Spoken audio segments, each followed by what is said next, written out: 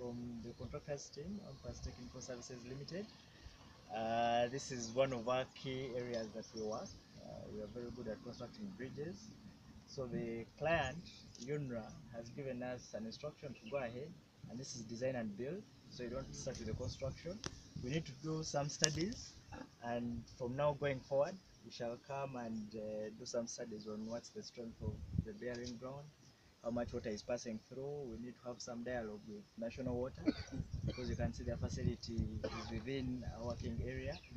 And then we shall have a surveyor coming on the ground, because we have a kilometer on either side of the bridge, and then we shall decide where best the road, we may have a few realignments, and then we shall present to UNRA where the road will be passing, and maybe some people could be affected here and there. And then once those approvals are given, then we shall mobilize, set up our camp, and then start the construction.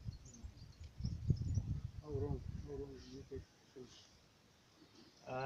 We expect to, I think after the design, we shall be able to finish within 12 months. Yeah.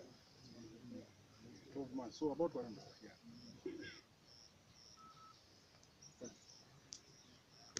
So